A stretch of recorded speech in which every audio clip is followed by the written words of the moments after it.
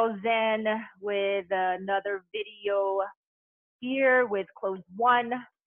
Yesterday I talked about the 353 method, and it's essentially 3 hours on a conversation, 5 appointments, 3 nurtures, or 3 leads that you need to nurture every single day. Make sure you do these things before you leave the office. If you don't, well, you're not going to change your game. You're going to get stuck. You're going to be a C player. And so to be an A player, go ahead and apply those 3 factors. Now, let's talk about objections. 2 things, paradigm and priorities. A lot of objections are either timing and money. And when they give that, it's a false objection, or, they're just not sold.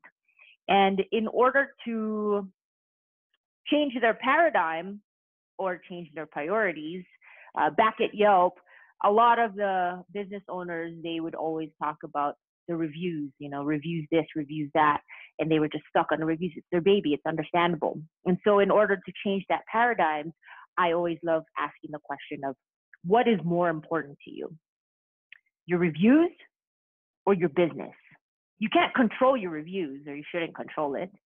But your business, now that you have control over. You can make it better, right?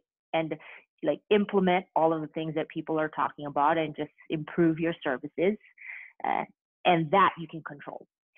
So whenever you have any type of objection that is time and money, dig deeper and ask them the question, what is more important, A or B? And always focus on the things that you can control.